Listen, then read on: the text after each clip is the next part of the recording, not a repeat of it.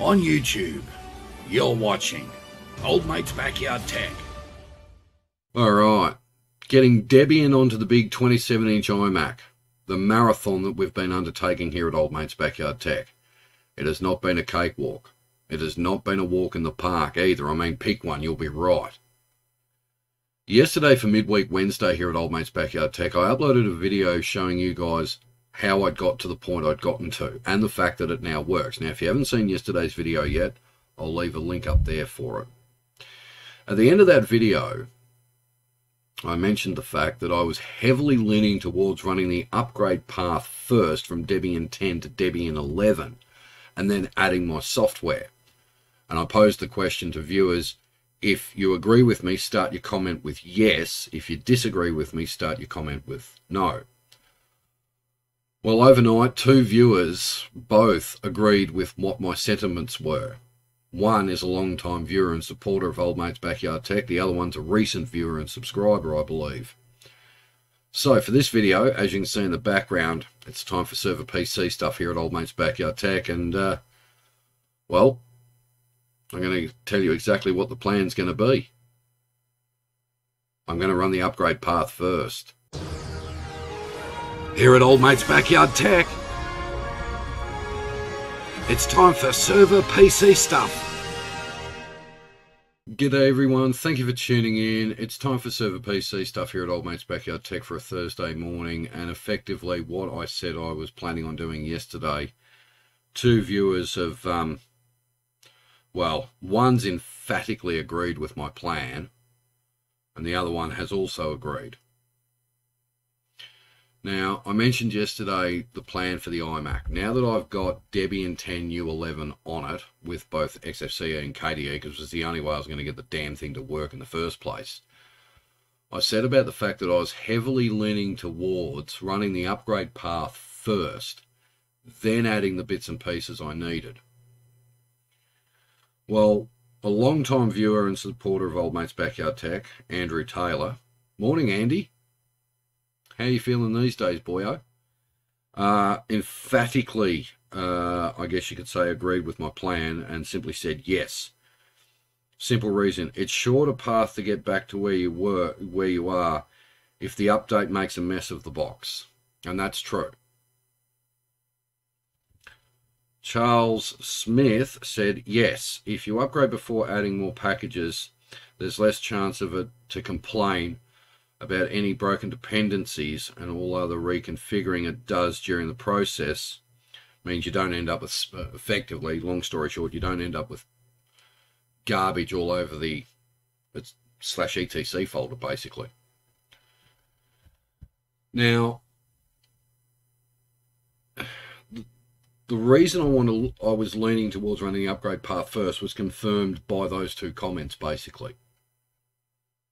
Okay. So all I really need to do is change the sources.list from bullseye to, from buster to bullseye. Okay, and off I go. All right. So my plan is pretty simple. Very simple.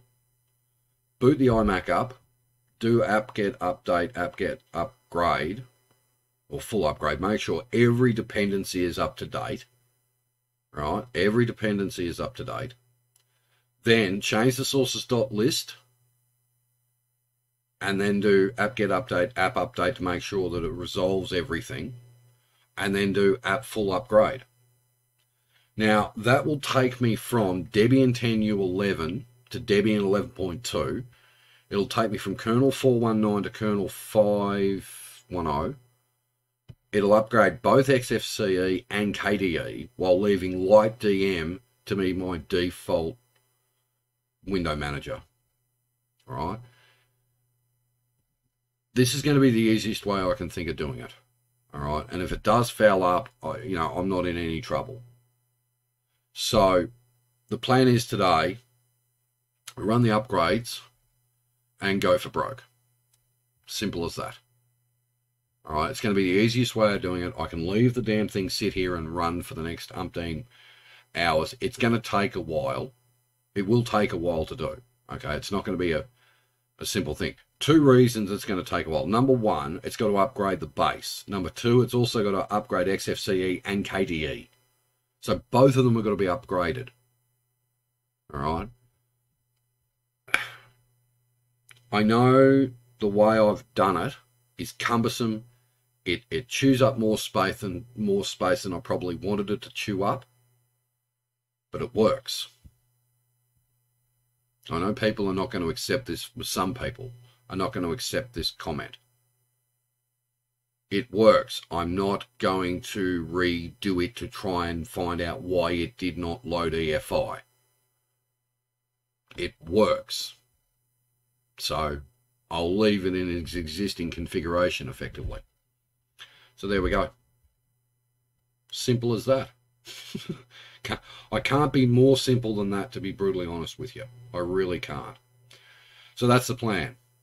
Now, if this gets done this morning, I'll come back later and do a quick video on the fact that it's done.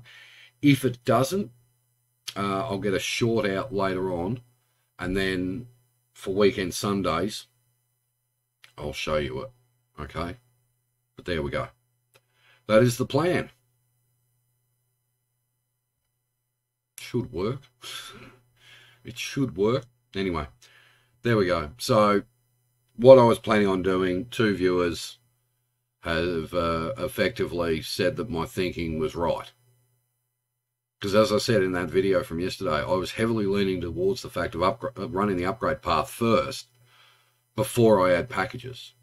So that's exactly what I'm going to do. There we go.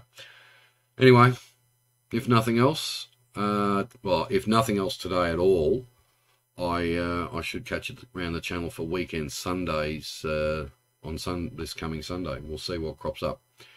Other than that, enjoy the rest of your week and your weekend Saturday. Have a good one.